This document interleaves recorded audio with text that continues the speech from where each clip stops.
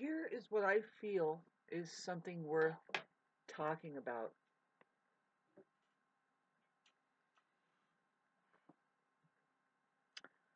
It's called Buddhism, by the way. Buddhism is just a conversation between two people. There's two types of people to run into on this planet. There is the Buddha, and then there is one who is not yet a Buddha. So I was going to talk to you about what all Buddhas end up talking about. And it's been talked about since, well, the rumor has it, 5,000 years. Been doing something over there in the Tibetan and in the Himalayas in Tibet. And so, but we are lucky to have an extension of what has been held on to for that long and practiced and attained to, which they have a history already. It's kind of strange. The way that the culture inside of the Tibetan monasteries that are very much off limits to the public at large. Really, I mean, there's a lot that has been destroyed, as you know, just hiking up to the peak of Mount Everest. It's a trash heap.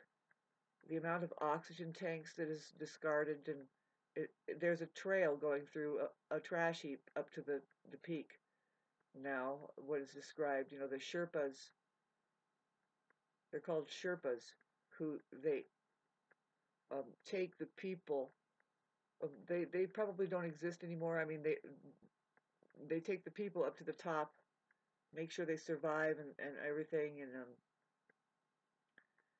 but of course now you have all kinds of technology that will take the place of the Sherpa, and even your own ability to make it, just here, let me put my oxygen mask on and keep going or something. And while the Sherpas do it like daily, they just walk up to Mount Everest and back because they kind of live halfway up. And anyway, the Sherpas are now, it's a nightmare, with the dumps. They have to manage the dump full of water containers and wrappers and tourists that want to climb the mountain. But you can bet on the side from there where there's warring on the fringes, the Chinese in Tibet, they've always said free Tibet. They're protecting a people there who are Buddhists, and they have an archive in the mountain. They dug a hole in the mountain. Well, how long is it?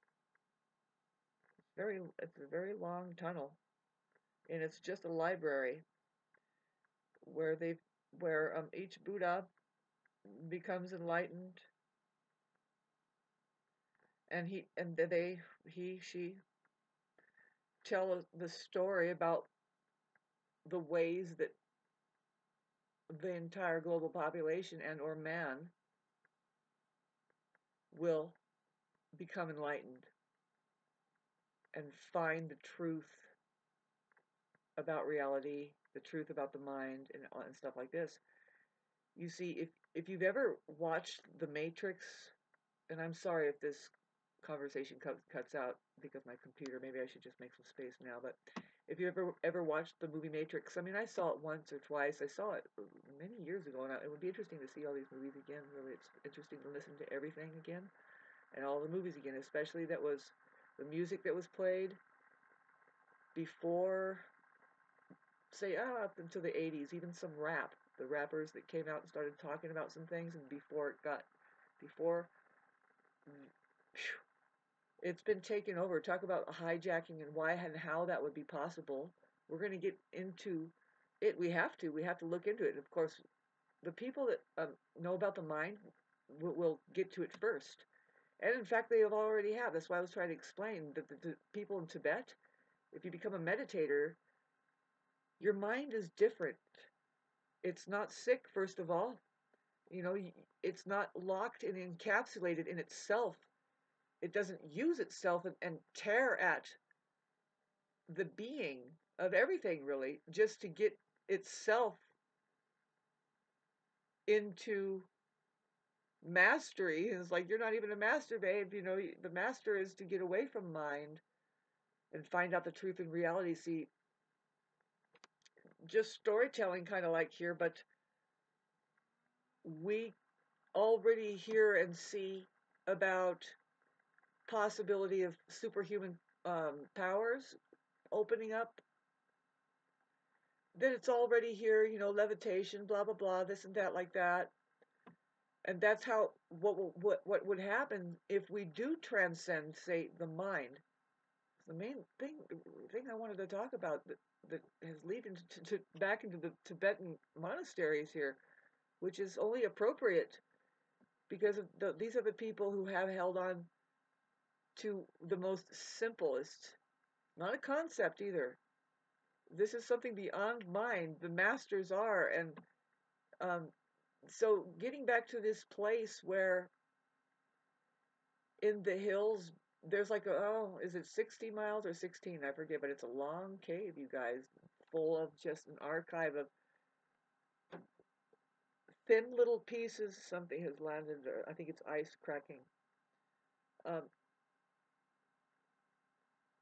Pieces of rice paper. What the monks do is they etch it into um, bamboo, the simple way that somebody is going to figure out, oh my God, we are one with the universe, kind of a thing, but in a very real way. And one of the ways that was written, it was more than 1,500 years ago.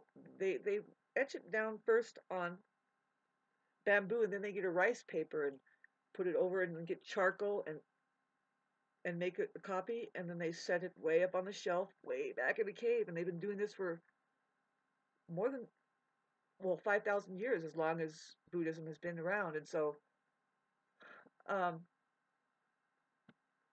what they have come up with, one of the ways that man will become enlightened, is through